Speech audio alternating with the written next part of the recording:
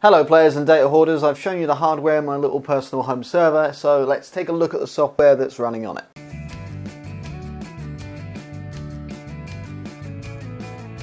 This screen recording is captured on the Logitech C920, so if you like how it looks, there's a link for this in the video description below. Okay, so we'll start off going through the software that I use most often. Okay, so this is Stablebit Drivepool. This manages all of my hard drive. It pulls all individual drives like a JBOD, which is just a bunch of disks, and puts them into one big hard drive. So here I've got it says right there, seven hard drives, 8 terabyte, 4 terabyte, 4 terabyte, 4 terabyte, 4 terabyte, a small 500 gig, and a 1 terabyte drive. These are all pulled into one 22.2 terabyte drive, and if we go to the file manager, that's what shows there in Drivepool and all my folders. So Drivepool can do some pretty interesting things. I'm actually going to do a separate video on all of the Drivepool features, but it can replicate data across drive for redundancy in case one of them dies. You can literally just pull it out and plug another one in. It has some additional benefits over a traditional RAID setup in the fact that you can just drop any size hard drives in to expand the pool, which is something that RAID doesn't allow you to do very easily. Or Windows storage spaces doesn't allow you to do that very easily as well. And you can also set up as many pools as you like. So I've got one with 2 old 500 gigabyte hard drives in there for an archive disk, which I use to back up things that I'm not going to use very often, as in archive. Down here is all the files that are being used at the moment and their current transfer speeds. But if we just head into settings quickly, which isn't there, it is over here in pool options. So it can do read stripping, so if you have your data replicated across 2 drives, it can read both drives at the same time, making the reads a lot faster. File protection, that's where we go into folder duplication, is the one that I'm using. So I've got the backups, so these are image backups with a backup software program, which I'll show you in a second. So all of these are duplicated across 2 drives, which means if one drive fails, all the data is saved on another drive, so that is absolutely fine. We can lose a drive and still have these backed up. Now, in order to back up everything, you would need double the amount of space, so I've been quite selective with the stuff that I want duplicated. So we've got image backups, which of course are very important. Bat files, these are things that I use to run in the background and things like that, so don't worry too much about those. And of course pictures, which are irreplaceable. Of course these 3 folders are also uploaded to the cloud, so it's the 3-2-1 backup rule. 3 copies, 2 local, 1 offsite. Now I can't do that with the entire server because there is 3.45 terabytes of space remaining out of the 23.2 terabyte drive. I actually calculated how long it would take to upload all of this to the cloud on my current 15 to 20 megabit upload speed. It would take the best part of a year and a half. So I decided that is not a good idea, and we will replicate locally the stuff that is important. So there are a lot more features with Drivepool, but I'll go into the features of Drivepool in another video because it can be quite in-depth. There's another product from Stablebit, Stablebit Scanner, and that is very useful software that I hope that I never need, because what it does is it checks your hard drives periodically to check their health, and if it notices any smart failures, what it does is it actually works with Drivepool. So if there are any smart failures or it looks like the hard drive is about to die, it will eject the drive from the Drivepool and then spread that data across the free space remaining across the other drives. So it will offload all the data to good drives, eject the bad drive from the Drivepool, and then await further instruction. It also sends you an email to let you know that it's done that you've had a drive failure or about to have a drive failure.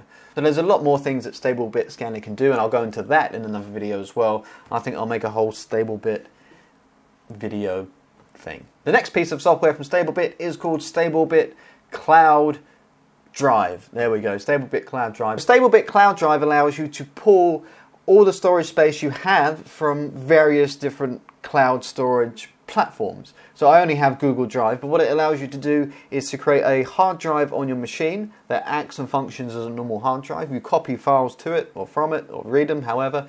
It caches them locally and then uploads them in the background. And then when it's done, it clears out the cache, which is all very nice. So I can have it function like a normal hard drive. I don't have to, say, make a backup file and then upload that manually to my cloud storage. So if we take a look here, in Google Drive, I've got 1 terabyte set up, which is, 700 gigabytes set up on a 1 terabyte storage package from Google. And on there I have the backup saved, so images backups and pictures as well. It can just copy them to that drive and then it will upload them automatically without having to worry too much about that. And as I said, it can pull all your available data from various different cloud platforms, and I'll go into that in a bit in another video, the whole Stablebit video. The next piece of software I want to show you is quite interesting, but it is largely redundant now because Ccleaner can actually do most of what this did. So this is called Belvedere, and it is old software which is not supported anymore. It was literally built once, so it is incredibly buggy, but what it can do is you can set rules. So if I just set a rule for a folder, this beta folder here, because it doesn't matter too much if I mess it up. So we have a folder, we can add a new rule, description, test for YouTube will do, and you can enable, confirm, etc, etc, etc. But you can set various rules. So date created is in the last 3 days, and then if it was created in the last 3 days, you can move it somewhere. You can move and rename, send to recycle bin, delete, copy, open, print, file, custom, etc. So you can set this to do anything. So if it matches the name, the extension, the size, last modified. So you can use it to clear out empty cache bins, downloads that didn't succeed. So I've got a lot of automated downloads on here, and some of them fail, and when they fail they don't always get cleaned up properly. It has been superseded by Ccleaner now, which I haven't quite got around to setting up. Ccleaner is also installed, believe it or not, and if you don't know what Ccleaner does, then check it out because it's pretty awesome. It can clean up all of your empty cache files, no, we're not going to do that. It cleans up all the leftover files and temporary files from other applications and things like that. Pretty cool software. But what it can do is also do everything that that Belvedere application did. Instead of using Belvedere, you can use Ccleaner and go to Options, Advanced, not Advanced, Include, add your own separate file. So we'll go for the archive again. No, not the archive, we'll go for the beta. So we'll go for the beta, and then you can include files and delete files older than such and such. So you can do pretty much the same thing in Ccleaner as you can in Belvedere, at least for my use case anyway. Belvedere has a bit more flexibility in terms of renaming and moving files as well. But definitely have Ccleaner installed, whether it's the free one or the pro one.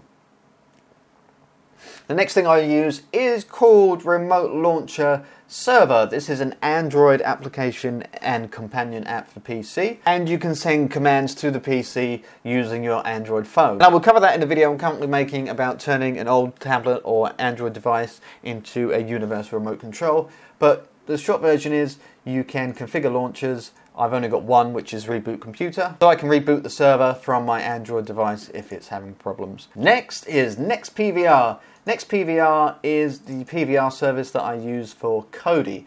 So from here, this is the back end, so I don't really use it on the server, but this is just a demonstration. It connects to an external aerial, and we can get live TV pumped through the aerial through the server, which runs around the whole house and can get picked up by Kodi. All the PVR stuff is handled on the server, which is pretty cool. So that runs in the background. So another thing I use is TeamViewer for remote access when I'm not at home. I do have a VPN set up on the router so I can access the local network when I'm not here, but sometimes that messes up, or sometimes on certain networks it doesn't allow me to connect to the VPN. But TeamViewer always allows you to connect, and it does have file transfer management and things like that, so you can access your files when you're not here. And the free version is pretty feature packed, and just remember to set up two-factor authentication on that, because they did have a security scare about 1.5 years ago and it was pretty bad. It actually bypassed the two-factor authentication. But everything seems to be okay now. Next is WAMP Server. WAMP Server allows you, it doesn't look very exciting here, but allows you to run a web server on a local machine. So I've got a tablet which has our meal plan on it, which is hosted on a web server, so that we can just look up the meal plan on any device by going to the appropriate web page. Next is Plex. Plex runs on the server so that we can access all of our media from outside the house. Now, we can do this with Kodi, but it requires the machine to be on all the time, and Kodi really isn't the best at doing that. This is what Plex excels at. So we use Plex for Chromecast, for things, for screens that don't have any smart features or anything like that. So Plex and Chromecast work really well together, and that allows us to stream all across the house without having to run Kodi on separate Android boxes and things like that. So we use Plex almost exclusively for viewing outside the house and the occasional Chromecast to a screen that doesn't support anything fancy. So this server is running Windows 10 and it's pretty much does everything I need it to. The only thing that really annoys me about Windows 10 is the forced Windows 10 updates, which you cannot turn off for love nor money. Even deferring them doesn't stop them. It doesn't defer them like it should. You don't defer me like you should. In the future, I'd like to have a lot of this virtualized so that we can just restart certain things pretty easily and have the server handle virtualization.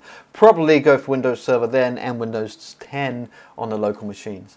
Next is the backup solution. On here I've got running Easeus to do backup free, which really doesn't lack any features from the paid for version, except it is so good that I run it on all my machines, and I probably will purchase the pro version just to support these guys, because this is fantastic software. So I've got a bunch of files going on here on schedule, so they back up nightly at 5 in the morning, 2 in the morning, and then there's a weekly one to the cloud at 4 in the morning. There is a bunch of other stuff you can do with it, so you can back up an entire disk or just a partition. You can back up individual files. You can back up the entire system. You can back up, do a smart backup. Never really used that. I haven't used the email. You can clone a machine to a new one. So what you can do is take your existing Windows install, create a brand new PC build, and just clone it from one machine to the other without any problems, because switching the hard drive over gives you a blue screen from Windows, but this will allow you just to clone it, and it adjusts some configuration things but allows you to boot, and it just works. Well, actually that's the system clone that does that, and the regular clone will clone a regular drive. I'm not too sure what the difference is. I don't know why clone wouldn't run a system clone, but anyway. But yeah, it does just work because I've done it once or twice. Let's take a quick look at the tools. You can view logs, create an emergency disk or media, so you can boot into the recovery environment without having to have an actual working operating system, which is pretty cool. Wipe data, check image, enable pre-OS, not entirely sure what that is, iSCSI indicator, mount, unmount hard drives, things like that. But if you was to set up a new backup, you would select disk partition backup, select the drive you wish to back up or the partition. You want that. You can give it a name, set a schedule, so one time, daily, weekly, monthly, and then you can go to the backup options. None of this is enabled in the free version, but I'm not missing any of those features. The image reserve strategy, you can set it to save multiple copies of the backup, just in case. I normally have 2 copies of the backup saved in case one of them is corrupt. And last but no means least is Play On. Now, I was a bit skeptical about this software, but it's pretty cool. It captures videos from your video streaming service. Now, it's kind of grey area software because it may be breaking a few copyright laws, but it seems to be supported by all the major players, and I haven't had any issues with it. It is paid for software. They don't offer a free one or a free trial, so you kind of just have to take the risk. So I've tried it with Amazon Prime. Let's have a look here. So if we go to settings, not media library, channel. Is it channels? Yeah, so you just put in your signing information here. Obviously I'm blurring mine out, but you put your signing information in there, and then you can queue up shows to be recorded from those streaming services, which is pretty cool if you're worried about those shows disappearing. Now, it only can do one show at a time, and it kind of plays the media in its own little browser and does its own screen grab and audio grab. So it's not 100% legitimate, but it does work pretty well. And that is a rundown of the main software that I use on my server all of the time. Thanks for watching, guys. If you liked it, hit the like button. If you disliked it, there's a button for that too. Hope you got some ideas from this. If you want to see me go in depth any more on any of those softwares that I mentioned, let me know in the comments below. And until next time, keep playing.